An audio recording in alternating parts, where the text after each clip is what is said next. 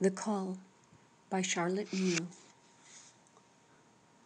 From our low seats beside the fire, where we've dozed and dreamed and watched the glow, or raked the ashes, stopping so we scarcely saw the sun or rain above, or looked much higher than this same quiet red or burned out fire.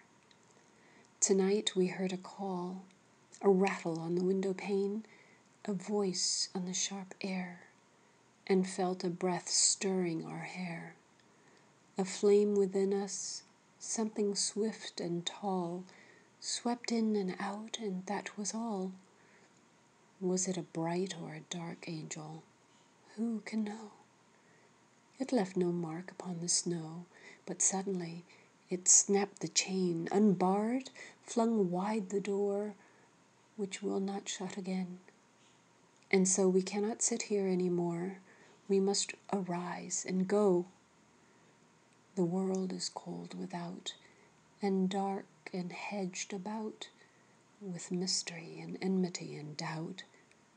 But we must go, though yet we do not know who called or what marks we shall leave upon the snow.